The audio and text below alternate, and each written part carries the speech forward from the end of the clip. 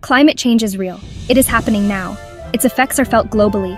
From rising sea levels to extreme weather events, the impacts are devastating. Millions are already displaced due to climate-related disasters. The urgency to act is clear.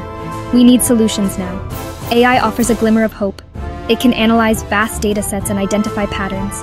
AI can help us prepare for climate-related disasters. Section 2. Predicting the storm AI and disaster preparedness. One of the most promising applications of AI in climate action is disaster preparedness. AI can analyze historical weather data, satellite imagery, and real-time sensor data. This analysis helps predict extreme weather events like hurricanes, floods, and droughts. Early warning systems powered by AI can save lives. They provide crucial time for evacuation and resource mobilization. Accurate predictions also minimize economic losses. Businesses can take steps to protect their assets. Governments can prepare for relief efforts. AI is enhancing the accuracy and speed of early warning systems. This preparedness is crucial in mitigating the devastating impacts of climate change. Section 3.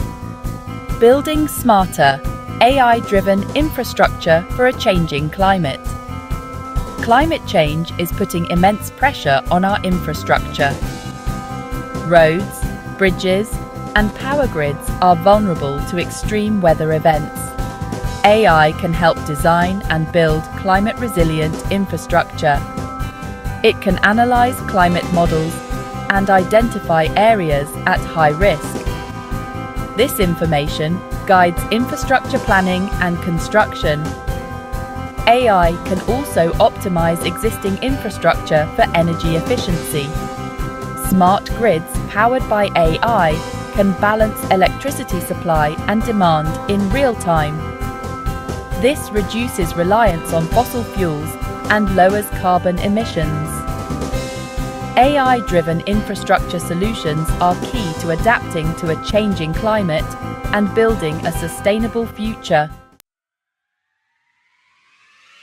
Section 4. Empowering communities. AI for vulnerability assessment and resilience. Climate change disproportionately affects vulnerable communities. AI can help identify these communities and